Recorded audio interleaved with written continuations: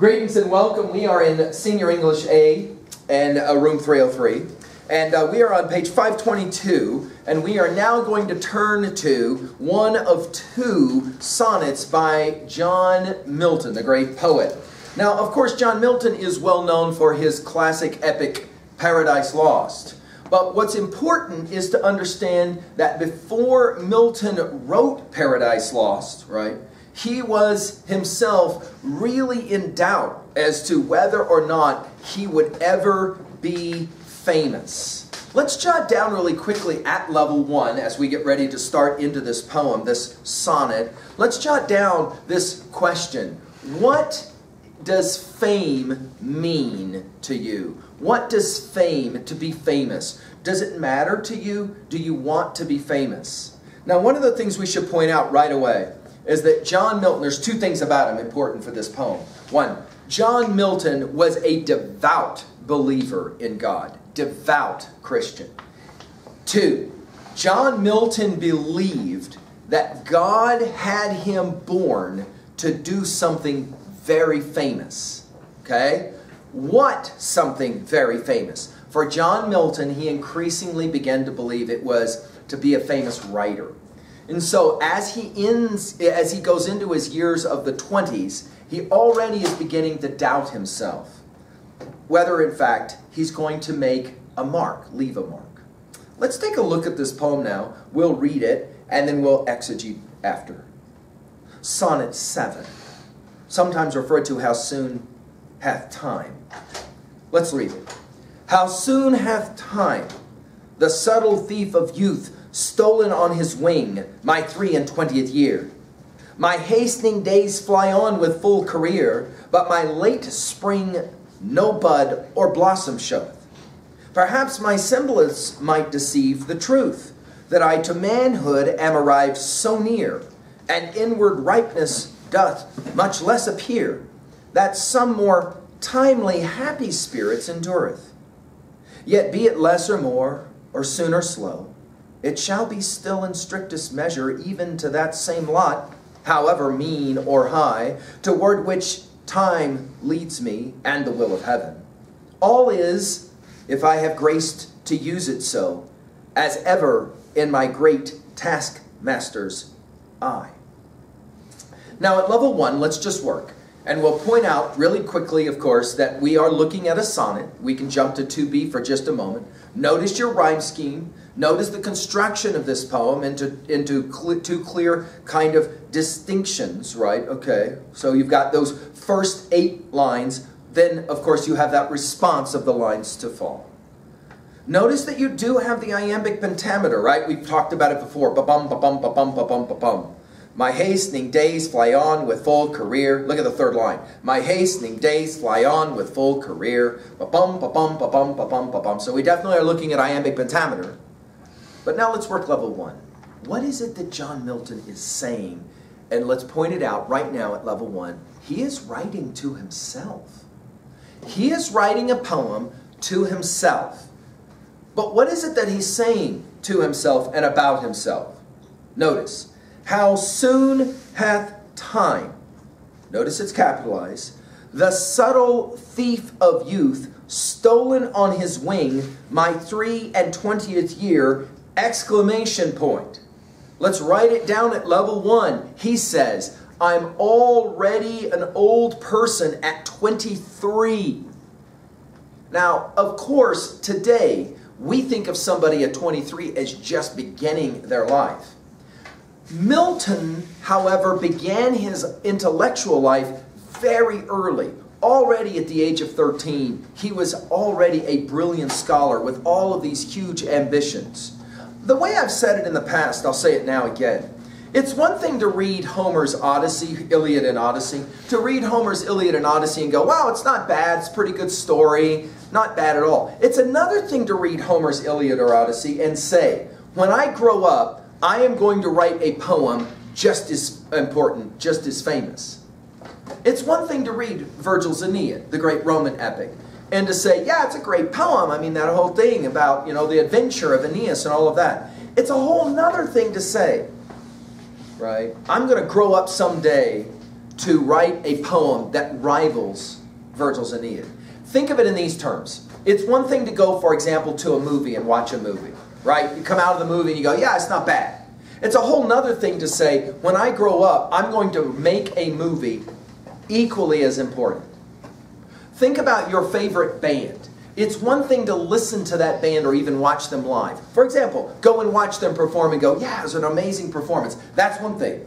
But what about the person who goes and watches and says, when I grow up, I'm going to be just as famous as that musician?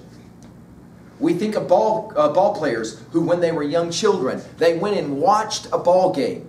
While everybody around them was just enjoying the game, something inside of them told them, I'm going to be out there someday. I'm going to be playing. I'm going to be famous.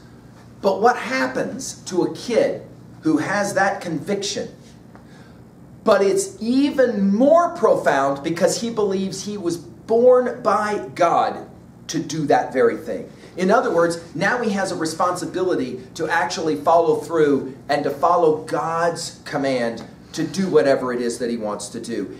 And then he starts to get older and it's not happened. That's this poem. By the year 23 in his life, Milton already thinks of himself as a looser. Now that is fascinating given that he's already written some really important stuff. But notice he says it, time has stolen my youth. He continues with this word picture in verse 3 and 4. Watch it. My hastening days fly on with full career, meaning speed. In other words, I'm getting older. I'm getting older. What would it be like every morning to wake up as a senior and go, oh no, one more day, I'm getting older. And I haven't done enough. I haven't done enough. I've got to get some more stuff done. I got to get some more stuff done. Now, some of us will just go, dude, you need to just take a chill pill and you need to just figure it out. But you don't get it. Milton wakes up every morning and says, I got to get more done. I got to get more done. Layered on top of that, to make that stress even more acute, Milton totally believes that God is watching him from heaven. He'll call him his taskmaster. The guy who's like the master or the slave that slaps the whip on him. Milton believes God is constantly watching him going, seriously? Really? You're not going to get any more done than this? And at 23, he's already having a midlife crisis. Take a look. But my late spring, he uses the word picture of your life as the 4 seasons of the year. Spring, summer, fall, winter. Winter being death. Right? And so he already recognizes spring for me is over and I'm moving into summer and I don't have any growth on my tree.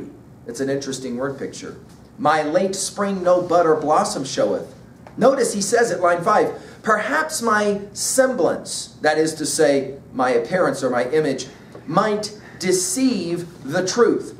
In other words, prove false the truth. In that I to manhood am arrived so near, and inward rightness doth much less appear, that some more timely happy spirits endureth. In other words, as your footnote says, others who seem to be more accomplished poets at the age of 24. In other words, he says, man, I look around me. This is the challenge of models.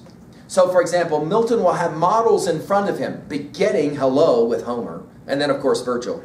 And he will say, I'm 23 going on 24 years old, and I have not yet produced a work of legitimate merit. Something is wrong. I should be better on the road now. I should be further down the road.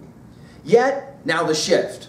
Now Milton is going to try to encourage himself. Yet, be it less or more, or soon or slow, it shall be still, always, in strictest measure, even to that same lot, however mean or high, towards which time leads me, and the will of heaven. In other words, let's put it in our notes this way at level 1. He says it this way.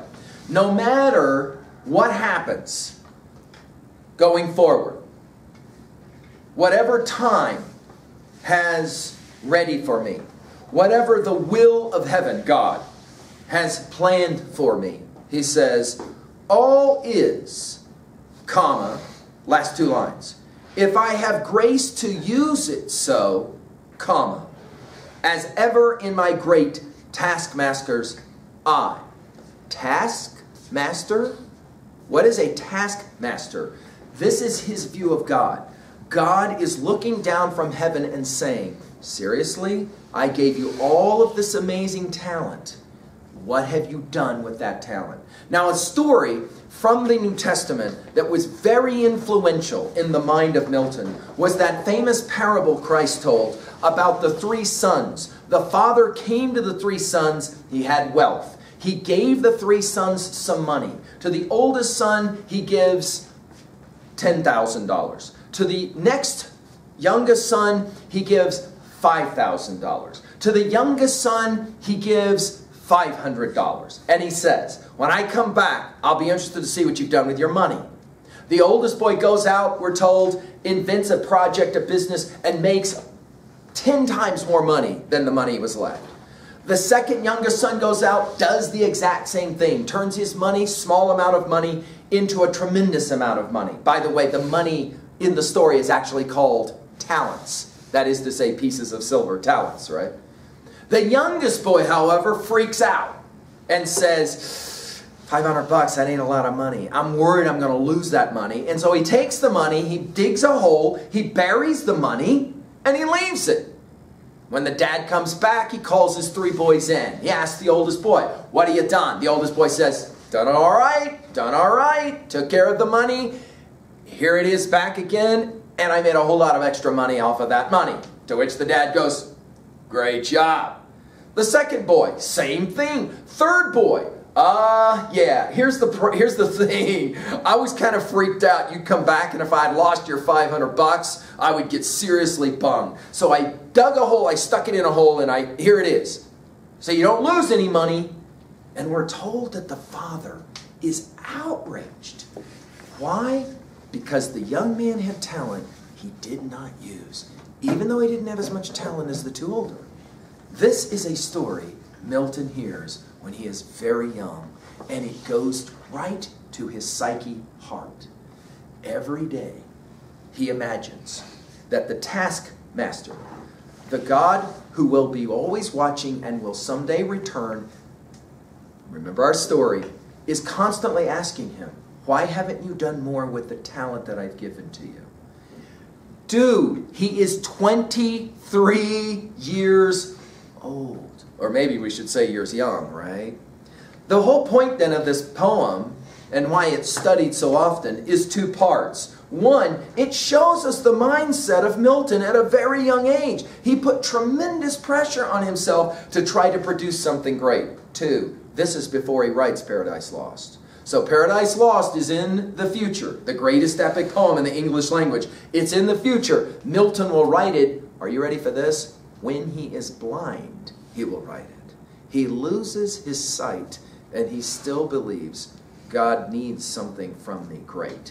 I still have pressure on myself. Let's go ahead now and jump to 2A really quickly and talk messages, themes. You can obviously write down a couple of these. There's a couple of different ways to read this poem. One is Milton's beating himself up over the fact that he hasn't used his talents. Another possible message is that Milton is trying to kind of soothe himself and say, even though I'm 23, I gotta have some time. Time is going to give me a few more years, and the taskmaster is watching, that eye of the taskmaster always watching, right? In other words, the will of heaven is still ever present in my mind, but I gotta have the opportunity still. Surely I'm gonna have some more years left, right? In this time, by the way, people like Milton were always worried they were going to die young because the mortality rate was so unbelievably high. Dude, you stepped on a nail during this time, you would be dead. There's no tetanus shot during this time. You got me? So in other words, you start coughing. I'm not feeling good today. I'm not going to come to school. That ain't no thing today. You can always just go to a doctor and get some medicine and take care of it. Not in Milton's time. In Milton's time, you start getting sick, you literally are worried that you might be dead in a matter of days. It's a legit fear. So for him, this thing about time, I've 23 whole years, and what have I done? I haven't done anything. Of course, when you look at the body of work he'd already accomplished, most everybody else would have looked at that body of work and said, it's enough. That's a whole lifetime of work. Not for Milton. Remember, that taskmaster, right? Let's talk at 2b really quickly. Obviously, we've mentioned already, this is a sonnet. Pay attention to the construction of the sonnet into its two parts. Part 1, man, I'm 23 years old, I haven't done anything. Part 2, I still have a chance. I still have a chance, and God is still watching. Let's jump to 3a, relationship to other texts. What is for you your favorite film about a driven artist, a driven musician? Someone who says, I have got to make it. Someone who says, I will be famous. No matter what, I'm going to make it. And then the movie will tell the story of all of the obstacles that stood in the way of this individual. Didn't matter. The individual kept working, and finally arrived, right? We can think about ball players. We can think about musicians. We can think about artists who all share in common this driven need to somehow produce and somehow make it. Fascinating. The number of films that have come out in the last few years that play this game, right? All kinds of movies about people who endure all kinds of challenges and somehow come out famous, right? What is for you your favorite film about fame that actually tells the story of a real famous person, a person who actually lived, and these are often called biopics, right? They tell about a famous person who sometimes started with nothing and made it, right? Okay. There were all kinds of people that probably laughed at them and said it's not going to happen. Although we haven't mentioned it a lot at 3A, think about commercials. I'm only thinking right now about a commercial that's running about a young kid who says he's going to be a famous athlete, and everyone kind of laughs at him. All of the adults in his life kind of look at him and laugh at him. And of course, we understand at the very end of this commercial, you're going to see some really famous ball player right now who's going to basically say, they all told me I couldn't do it, and I didn't listen to them, I kept going. Let's jump to 3B for a moment. Question. We'll ask several to try and relate to this. Question. Where do driven people get their drive? So, for example, sometimes seniors will say this, you know, for me, it was like every school year, I always said the same thing. This is it. I'm really going to do it. I'm really going to get serious. I'm really going to try and apply myself. Because all those things they've been saying about me and all that potential that I have and all of that, I know it's true. And so it's time for me to actually step up and I'm going to do it. But to be honest, I got to admit, I made the promise to myself every September at the beginning of school. And by Thanksgiving, I was pretty much back in the same old frame of mind. Dude, if I could just get through this year, I'm going to be fine. But my friend, she always seems so unbelievably driven. She won't go to bed at night until all of her homework is done. If she's got an exam in 4 days, she starts now to get ready for that exam. I tease her and I call her an overachiever. But the only reason I call her an overachiever is because I wish I could be that driven. But I cannot be that driven. Ball players are always saying something like this. Why is it there's two kinds of ball players? The ones who come to practice, train, and then leave. Versus the ones who come early to practice, train harder than everybody else in practice, and then after practice stick around. Where do those people come from? Are they born with that kind of drive, or do they choose that kind of drive? Milton, it seems, had that kind of drive. A second question for you. Personal. This is, again, personal relation to this text. What are your thoughts about being famous and fame?